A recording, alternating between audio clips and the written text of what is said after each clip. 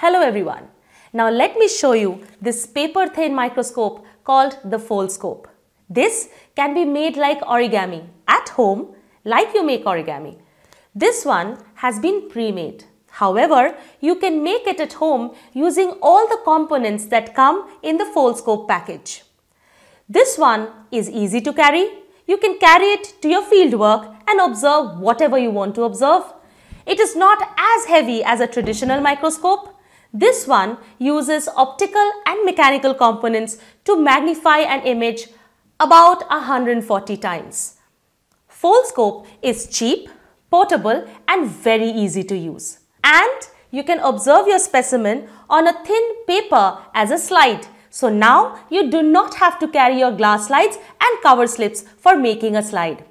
So let us now see how this Foldscope works. As you can see, this is made up of paper and it is using certain components which have been folded together to make this structure. Now this entire thing comes in separate pieces. You have to put them together to get the structure right. Now here, this part, as we open it, is the lens. So this is the lens here. This is a condenser which is used to focus the light on the specimen.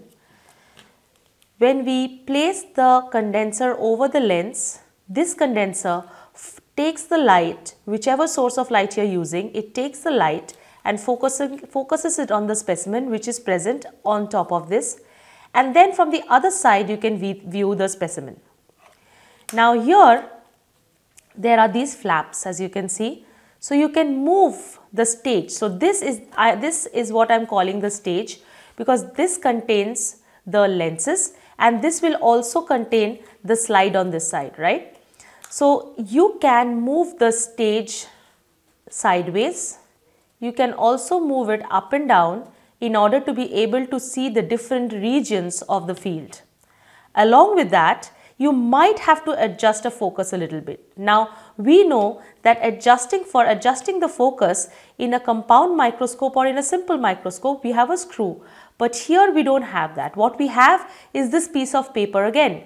Now if you look closely, this piece of paper is wide on one side and narrow on the other side. So when you are pushing this piece of paper this way, the wider side is pushing the lens up or away from the specimen, as a result of which the gap between the specimen and the lens increases and therefore the focus changes. The moment you push this out, which means that the narrower part comes here, now the distance between the specimen and the lens decreases, as a result of which the focus also changes. So first and foremost, we'll observe a prepared slide. This one is the slide of onion peel. Now we have already observed onion peel under the compound microscope and we have seen how it looks in high power and low power. Now let us see this one under our new Foldscope and see how this one looks. So this is how the section would look like. As you can see the cells, although it is not as clear as the high power microscope, but you can of course change the focus a little bit and you can take pictures if you want. Also, just to let you know, the light is coming from below. So see, if I put my hand below and the light is not there, you can't see the specimen.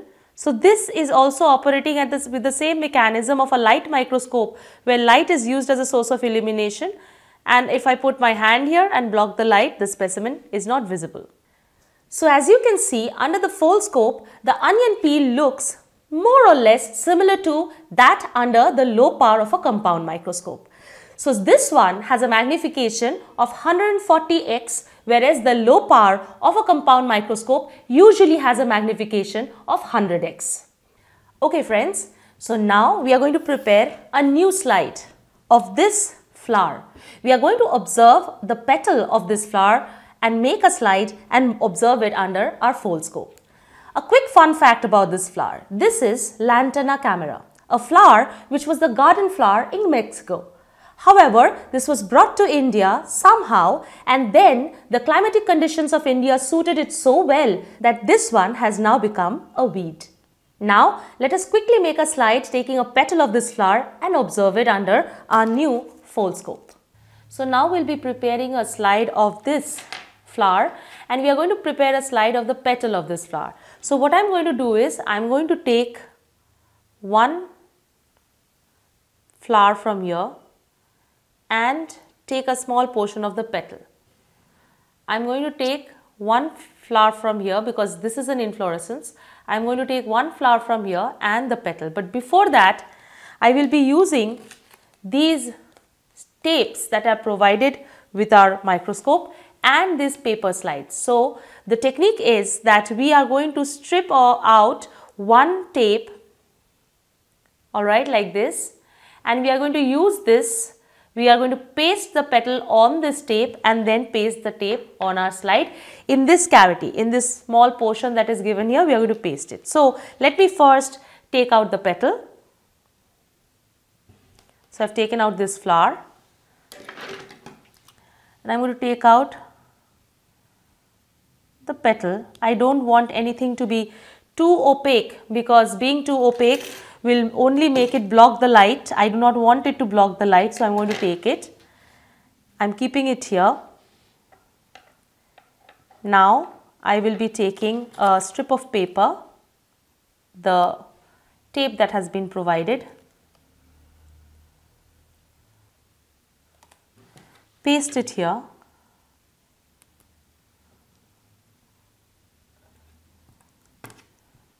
and on the opposite side I will be pasting my petal. Spread it out so that light can pass through it. Alright, now I will be using another strip and I will secure it on the opposite side so that my slide is now ready.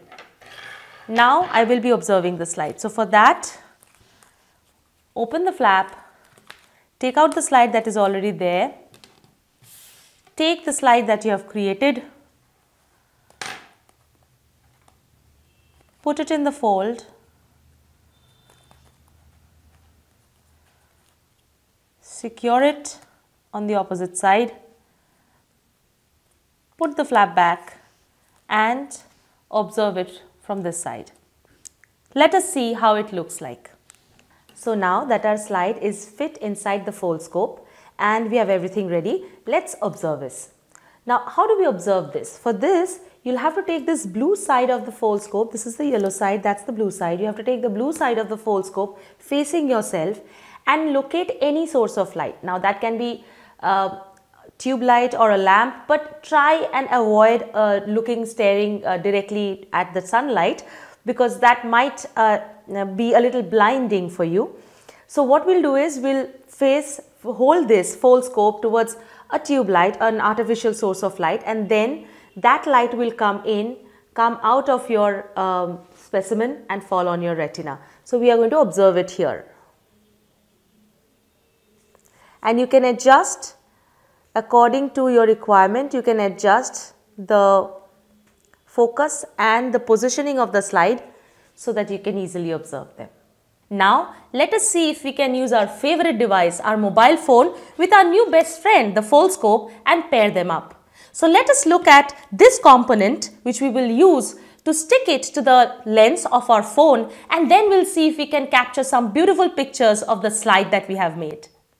So this is how it looks like with your phone, the petal. I can take pictures if I want. I can move around and see the rest of the structure. So you can see the rest of the petal if you want. You can see the veins, you can see the striations here, and that is how it looks like under our Foldscope. So that was the lightweight, easy to use paper microscope called Foldscope.